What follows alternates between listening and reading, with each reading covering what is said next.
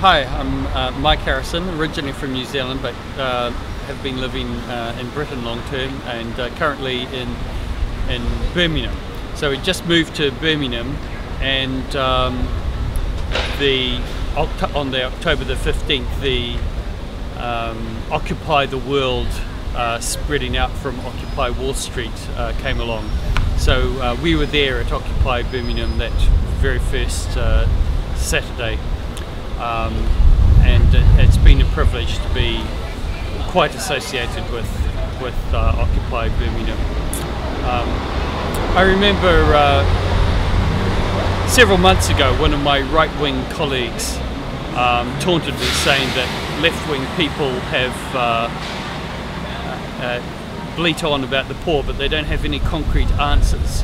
And I presented him then, and this was a couple of months before the Occupy movement started. I presented him with a list which is pretty much the menu actually of the Occupy movement.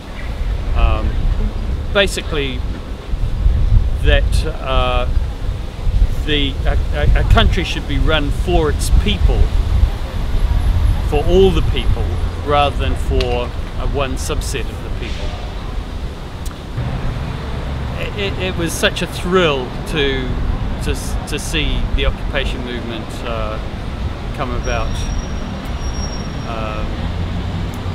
It's been tough in Britain because it started in October, and the summer isn't, even the summer isn't tremendously warm, and so things have gotten colder and colder and colder, and I don't envy the people who have been camping out at all.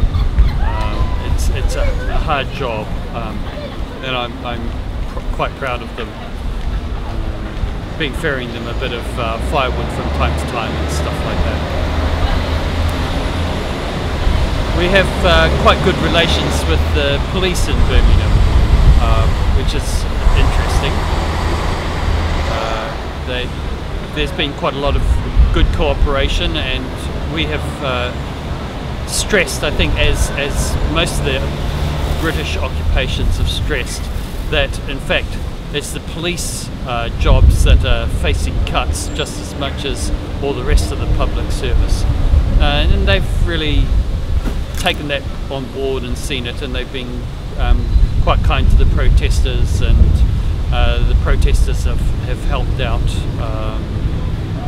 also, and currently camping in a little city park which used to have a problem with junkies and people like that, and now it's no problems with people like that hanging around. People in the local apartment blocks didn't used to let their kids around, but now they do. So that's pretty good.